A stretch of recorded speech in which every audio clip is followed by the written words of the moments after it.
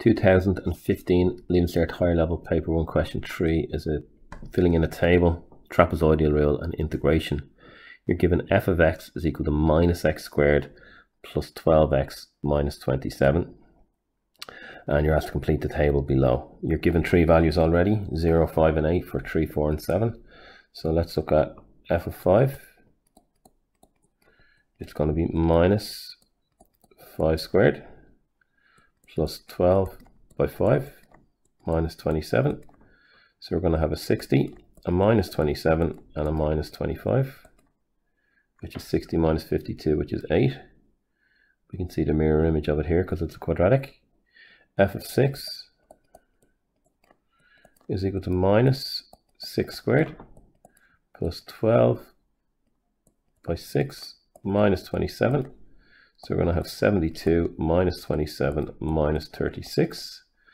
27, 36, 63. So this is going to give me a 9. And we'll just double check. 8 is going to give me a 5 and 9 is going to give me a 0 because it's a quadratic, they should.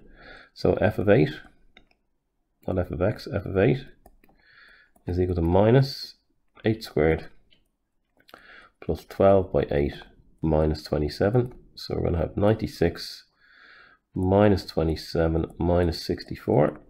And 27 and 64 are 91, so it does give me 5. And f of 9 will give me 0. F of 9 minus 9 squared plus 12 by 9 minus 27 is 108, 12 nines minus 27 minus 81, which you can see is equal to 0. So that's the table filled in. We're after the trapezoidal rule in part B. Part B of this question, use table 1 and the trapezoidal rule to find the approximate area bounded by the graph of f and the x-axis. So the trapezoidal rule is h over 2.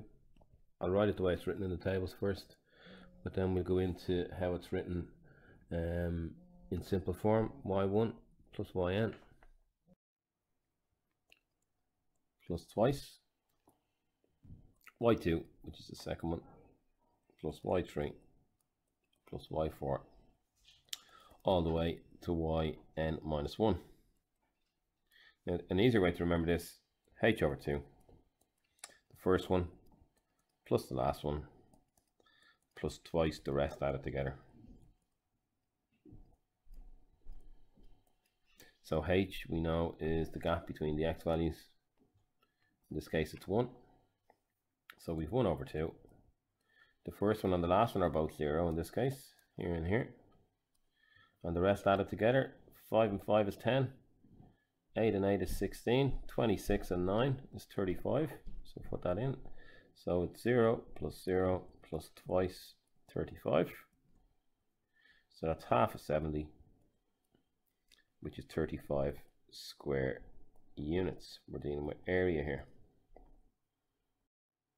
In part 3, we're asked to find the integral of f of x dx between 9 and 3. Basically what we were dealing with from the start, between 9 and 3. And f of x is minus x squared plus 12x minus 27. Minus x squared plus 12x minus 27. So it's just your basic integration. So we're integrating between 9 and 3, minus x squared plus 12x minus 27 dx.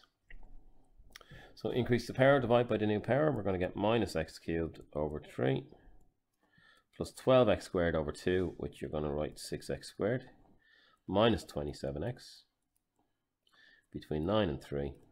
So putting in 9, we're going to get minus 9 by 9 by 9 divided by 3. Well, that's 9 by 9. 81 by 3 is 243 over 3.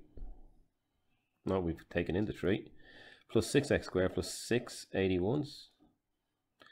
486. And minus 27 by 9 is also 243. So actually these are just going to give me 0. And then minus 3 cubed over 3 is just minus 3 squared, which is minus 9. 6 by 3 squared, 6 9s are 54. And minus 27 by 3 is minus 81. So these all cancel. And we're left with minus 81 and 9 is 90, minus 90 plus 54 minus 36. So we end up with a plus 36 square units. And we got 35 for the previous part. The last part, use your answers to find a percentage error in the approximation. Well, 35 and 36. So the error was 1. It should have been 36. It's like a junior cert question. Percentage error, 1 over 36 times 100. And we are asked correct to 1 decimal place in this question. We get 2.7 repeating, 2.77, so 2.8% correct to 1 decimal place.